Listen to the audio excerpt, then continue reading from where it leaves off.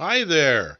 This week's episode of Para Breakdown is brought to you by Godzilla Sings. The Terror of Tokyo trills terrific tunes in his debut album, featuring hits like Monster Island Mambo, You Crushed My Heart Like I Crushed Your City, Do the Stump, Talking Tokyo Town Blues, It's Hard to Say I Love You When I'm Breathing Fire, and many, many more. Now available on Capitol Records and found in all Rexall drugstores.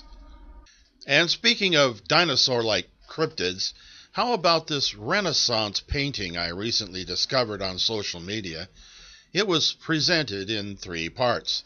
The first at a distance, then closer, and finally a very close-up view of a small portion of the painting showing what looks like people riding dinosaurs. Now, this is amazing. What could be cooler and more mind-bending than seeing dinos in an old painting? A painting that was said to have been created in the 16th century. Well, hell's bells. I need to find an authenticated copy of this to confirm.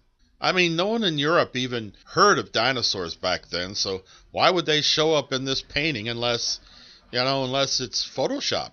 As we all know, it doesn't matter how old something is. Once it gets copied as a digital image, we can screw around with it as much as we want. So the claim of something being historic is kind of a moot point. But time marches on, and I came across the original artist, a painter who lived in the Netherlands named Peter Bruegel the Elder.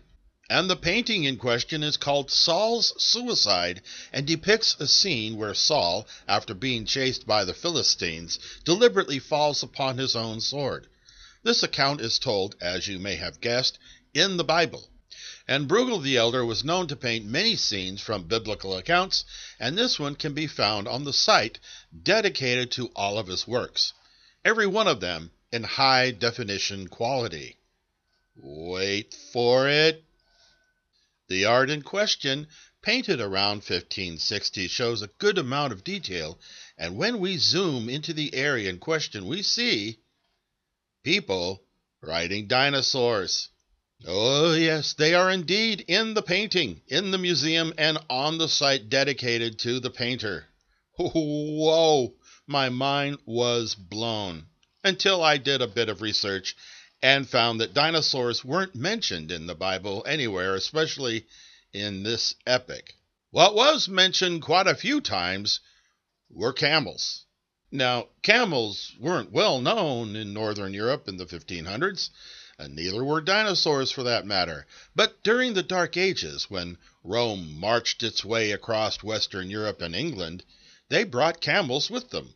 They found they made great pack animals. People from France and England were amazed at these strange-looking animals and drew pictures and crude paintings of them. These were mostly based off of someone else's recollection of the animal and lost a bit in translation into the visual. Some camels were shown as having long snake-like necks. The camels were essentially gone along with most of the Romans by the 13th century. All that remained were the stories and some drawings, and that is all Bruegel the Elder had to go on when he painted this scene. Camels, animals he had never seen, only read about, creatures with long snake-like necks that made them look like something else he had never seen before, dinosaurs. And thanks for watching.